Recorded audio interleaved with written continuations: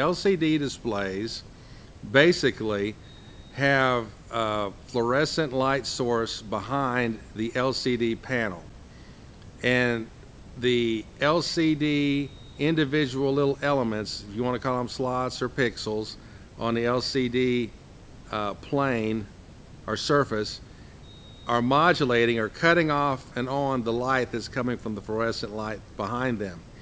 And so what you're doing is you're basically using liquid crystals to control the amount of light that is allowed to go through this surface.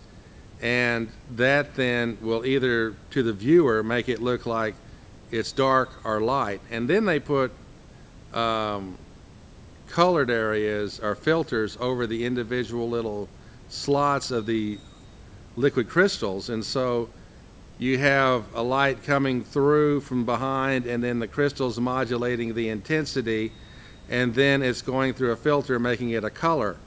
And so by this system we can have any brightness at any point of any color. And so we've totally got away from the phosphors and we're going to the liquid crystals. Let me just get that clear. What we're doing is we have a light source of a fluorescent light. Then we have a liquid crystal which modulates the amount of light passing through it. Then it goes to a filter, a color filter, red, green, or blue.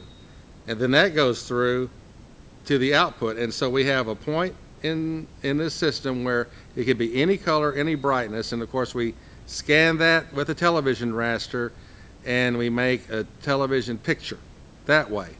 Okay, the next step up from that, and one of the big problems with an LCD was it never could have perfect black. There was always a little bit of the fluorescent light from the back leaking through to the front.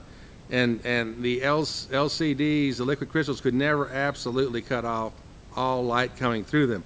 And so you always had a little bit of light coming through, so you never had absolute black on LCD display. You could have absolute black on a plasma display, and then they came up with the light emitting diode displays. And light emitting diodes, because they were actually the source of emission, you could cut them off entirely and you could have absolute black.